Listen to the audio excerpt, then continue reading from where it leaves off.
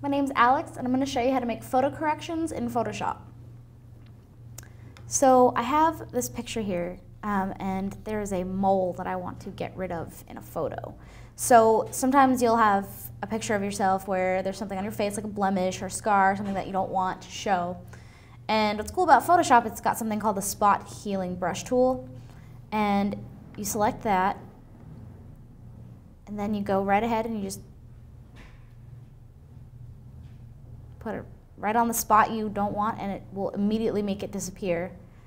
And if you got something a little bit more complex, like this photo here, where there's some wrinkles, you can use the same tool, and actually sometimes it helps if you bring the contrast down a bit.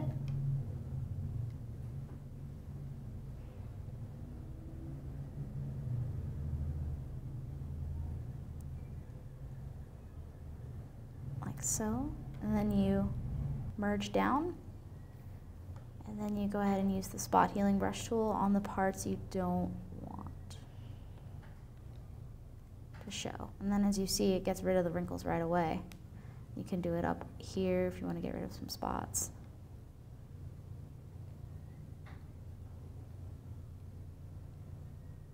There you have it.